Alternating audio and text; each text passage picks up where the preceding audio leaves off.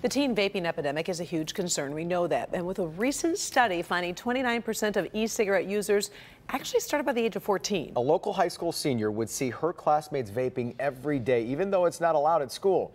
And as Evrod Cassimy reports from Gibraltar, instead of just asking them to stop, she had a better idea.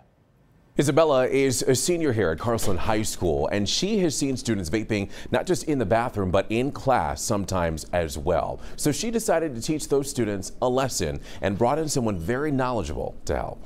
The longer that addiction, the stronger the addiction becomes, and the more difficult it's going to be to stop. Today's lesson was all about the dangers of vaping from a local doctor. Students here heard firsthand the health risks. Have you ever vaped? I have, and I don't like it. The feeling of having a dependency on these things, it feels almost like you're weak.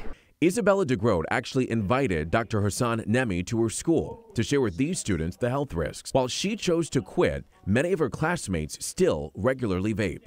I will literally see them with a vape, just standing in the bathrooms, or they'll even go in the stalls. Or I've seen kids in the middle of a classroom put their sleeve up to their mouth and hit a vape. I feel that it's my mission, that I need to reach out to these kids, educate them about the ill effects. Dr. Nemi is the perfect person to speak to these students. He performed the first lung transplant on record on a 16-year-old for a vaping-induced injury. It's very painful to see a young, promising life that should have a long future and big dreams, and they become helpful to society and contribute to potentially lose all that potential because of a habit of this nature. With somewhat graphic visuals of the potential damage to their lungs, Dr. Nemi hopes his talk resonates. Be wary of the consequences of things that you might do under peer pressure,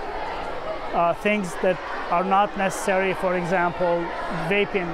This is not something that we need to maintain our normal life. Before you do anything, before you make any decision, know what you're doing. In Gibraltar, Evrod Cassimy, Local 4. The much-anticipated addition to One Campus Martius is a step closer to completion. Yeah, take a look at the new pictures released by Bedrock Detroit. The $95 million expansion is set to be complete in March.